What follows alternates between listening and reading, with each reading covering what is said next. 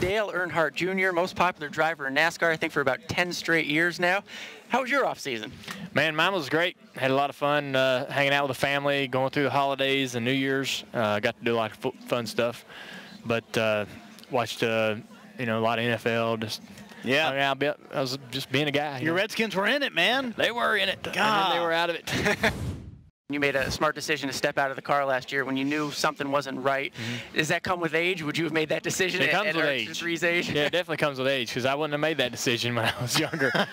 But, you get older and you start to realize, how serious certain things are, and you just become, more intelligent about things, and you make better decisions for yourself. When you're young, 23, 24, 25 years old, you're just thinking about having fun. What is the next thing I can do that's going to be fun? That's what I want to do. Yeah. And, you're not really thinking about the future or the longevity or your long-term health. You have your own radio station now. They just talked about it today, Dirty Mo Radio.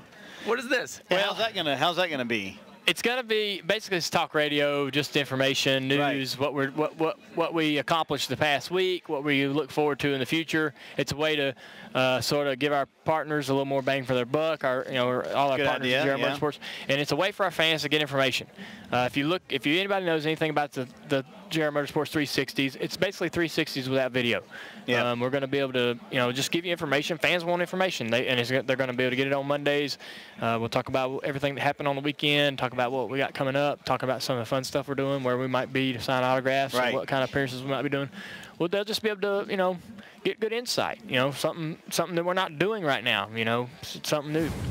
I know you couldn't say this the last couple of years, and the answer would be honestly yes, but, and you probably could last year, but is this now a team that people have to beat to win the championship? Are you guys one of the teams? We're one of the teams they're going to have to contend with. We felt like we really not only proved that to everybody else, but proved it to ourselves last year.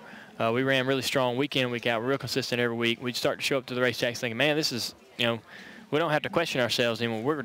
Right. When we go, we're thinking on Wednesday, man, when we go this weekend, we're going to be good. This is the kind of, we can start concerning ourselves with other details within the race and the strategy of the race.